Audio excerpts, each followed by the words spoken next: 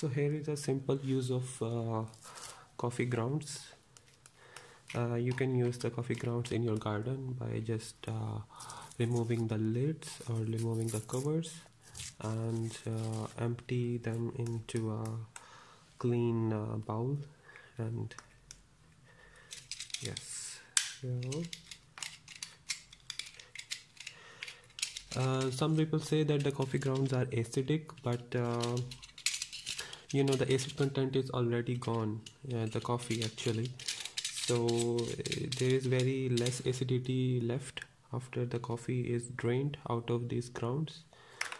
So they don't really much affect the acidity of the soil.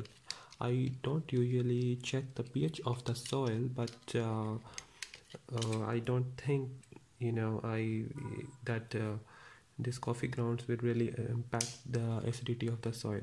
Plus, if you are still in doubt, you can give the coffee grounds to the plants who love a little bit acidic soil.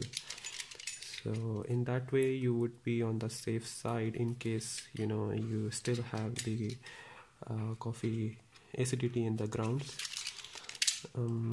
So I will drain them one by one.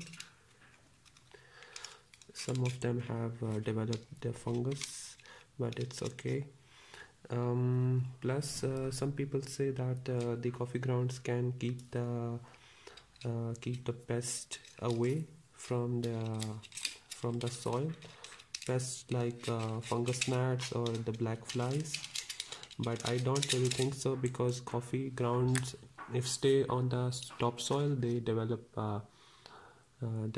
the fungus after some time, because their resistance to hinder the fungus actually goes down with time as it decomposes. So because ultimately everything decomposes and it will attract the fungus.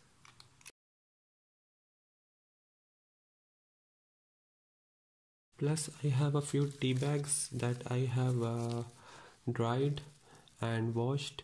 If you are using milk with the tea, then you have to wash the tea bags after you use them, because the milk, I don't want any milk to stay inside the tea bags, and this is to avoid any bacterial growth or any diseases, because any animal product in the compost can promote the bacterial diseases or viral diseases. So we better avoid any animal products, except the shells for the eggs, but you can use the shells only after properly washing them.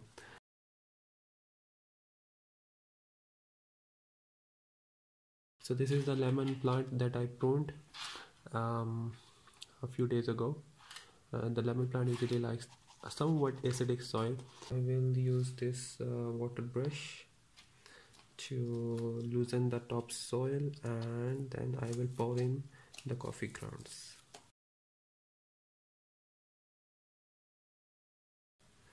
So here is my sweet marjoram. This is a culinary and a medicinal plant. You can use either way. It's a species of actually oregano, but it's usually called marjoram. And I will roughly mix the coffee ground in the topsoil, because I won't go deep. I don't want to disturb the roots. And there we go. When we water it, it will go eventually in the deeper soil. So it's fine for now.